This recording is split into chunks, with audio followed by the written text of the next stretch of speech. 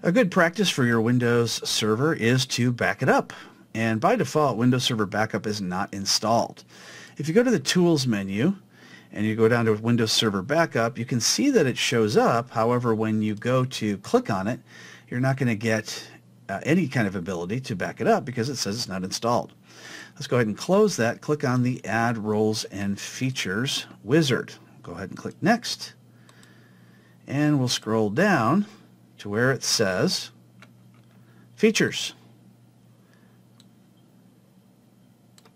And there's Windows Server Backup. I'll click Next and Install. Windows Server Backup is the only role or feature that you'll see that shows up in the Tools menu even though you haven't installed it. Go ahead and click Close. And now we can go to Tools and Windows Server Backup. And this looks better. It looks more like what we should see when we are going to back up our server. We get a message saying that no backup hasn't been configured yet, so let's go ahead and use the wizard to get things started.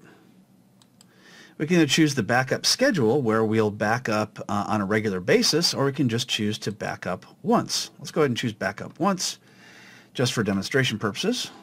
Click Next. We can back up the entire server, or we can choose custom. Let's go ahead and choose custom. Click Next. And we'll click on Add Items. Now, I would recommend that you choose the bare metal recovery because that gives you everything you need. You notice that it leaves out the E drive because that's going to be the drive we use for our backup. So if you need to restore back to what it was on a different computer because of hardware failure, then bare metal is what you want. However, we're not going to do that. In this case, we don't have enough of the storage available, so we're just going to do the system state. Go ahead and click Next. We're going to choose a local drive, and by default it finds our E drive, which just has 5 gigabytes on it, and then we'll click Backup.